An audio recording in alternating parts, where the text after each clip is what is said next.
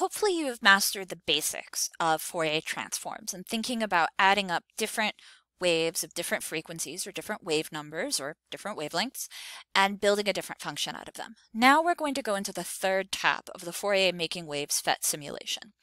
And now this one is working a little bit different in that it's more explicitly a Fourier transform. And this one is a lot harder to understand, so please do make sure that you have the basics down first. So here, what we're seeing are the amplitudes of our different components. And notice what's on the axis now is Kn.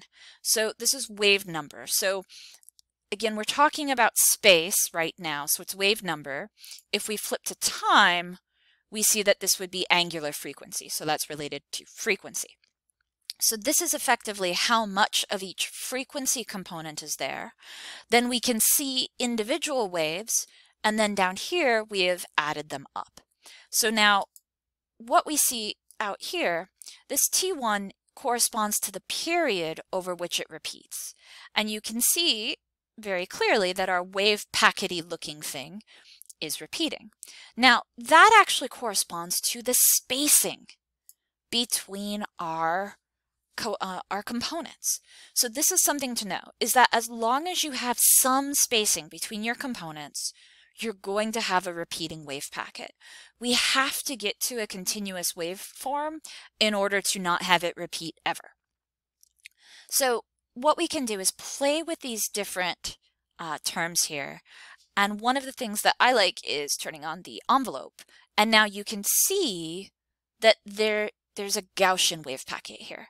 Again, we have some oscillation in between, and in the actual quantum mechanics simulation version of this, you'll see that phase is moving in a certain way. But the key is to notice that this has a Gaussian sort of envelope. So this is and let me go back to space, since that's what we're usually working in quantum. So our spatial representation, it has a Gaussian representation, a Gaussian envelope. Now, this case where it's wave number, this relates to momentum. So in the quantum mechanics version, this is relating to momentum. Notice that this also has a Gaussian envelope. So this helps you think through that transformation between a position space representation and then a momentum space representation. Again, this simulation isn't quantum mechanics specific, so that's why I'm trying to explain how to think through it. So the first one is the spacing. We can change the spacing, and notice that down here it's in terms of pi, since this is 14 pi and that's 16 pi, this middle one is 15 pi. So right now that spacing is pi. So again, this is wave number, so the pi just has to do with kind of converting wavelength into this other kind of 1 over space. So if I take it down to pi over 2, it has gotten more dense, right? So we now have a more dense distribution, and in fact, that repetition distance has gotten bigger. So if I now make it less dense, it's now more closely spaced, right? That repetition is smaller. So one way to think about this is that the more terms you have, the further apart those individual wave packets are. And another way of saying that is that the more terms you have, the longer of a close to completely destructive interference you can create. Because if you only have 2 waves, it's hard to make a long distance of constructive interference. You just can't. So now if we make them, let's say, really close, you can see that now they're really closely spaced, and I really have to zoom out. And that's as far as the simulation will even let me zoom out to see where that next one is. So now we have a lot of destructive interference, and you can see that here, right? All of these waves are like, here, they're all kind of doing the same thing, right? Here, they're all kind of going up, and then they're coming down. And so in that region, yeah, you get a wave. But as we move, I don't even know how to scroll to the side, but as you move out here, now they're doing a bunch of different stuff. Some are going up, some are going down. So that's how you lead to that destructive interference.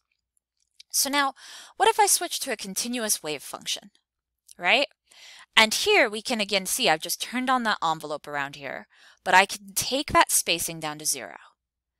that means I have an infinite number of components, and it can't show me that, right? But now you see here, okay, I still have my nice little envelope. It's now showing that integral form rather than that sum. But as I zoom out, that second packet never appears. If I have a continuous distribution here, that's where you just never see another wave packet. Now you can say, well, what's going to happen if I change my wave packet center? And let's actually switch back to a spacing of pi/2.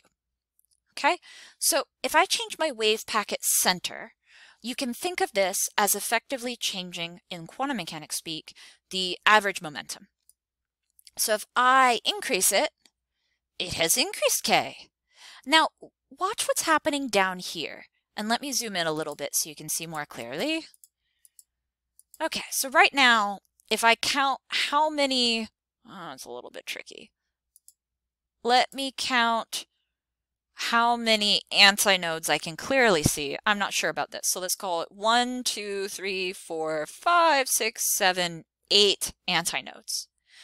Now, let me turn this way down. And now I see 1, 2, 3, 4, 5, 6 antinodes. Right? Okay, so here's one version of it.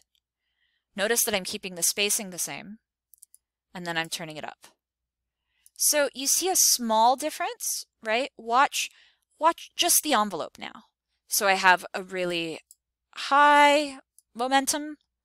I have a really low momentum. That wave packet envelope has changed a little bit, but not really very much. You can almost think of that as kind of a limitation of the simulation. But really watch what's happened to this little jiggly bit, right? That's the technical term, obviously. It's kind of, we have, what, 4 clear antinodes? And now we have a bunch more. So one way to think about that is what you really have here is that we've made this wavelength, for lack of a better term, smaller. So your average k value, right, the center, kind of tells you what your average wavelength, well, wave number would be. So higher center here in k, which would correspond to higher momentum, means shorter wavelength here, even though the envelope is the same. Okay, so if I change my spacing now, right, that's where that repetition has changed. But now we don't actually see the little jiggly bit changing. So the spacing between the components changes your repetition between the wave packets. The wave packet center is changing kind of how jiggly it is. And again, that's going to correspond to kind of your average momentum. But now we haven't changed this envelope. That's where the wave packet width comes in. Now notice that here on the controls, we have 2 separate controls of the wave packet width. But if I change one of them, the other correspondingly changes. So if I want to make my wave packet width become smaller in momentum, or k space, smaller, smaller, smaller, I have fewer momentum terms, which means that my wave packet in space has gotten much wider. That envelope has gotten much wider. So if I zoom out, I can say, hey, I want this to be more narrow, so I turn down my width in x. But in order to do that, I've, by necessity, have to have more terms in k, or more significant terms in k, which means this width gets wider. So this is a visual representation of the uncertainty principle. And this is just math here. This is just a Fourier transform. This is not, in fact, quantum mechanics, but this is the core idea of the uncertainty principle, that in order to have this wave packet be more narrow in space, I have to have more terms in momentum, which means I have more uncertainty on what my momentum actually is. So please play with this. I think this is hugely helpful.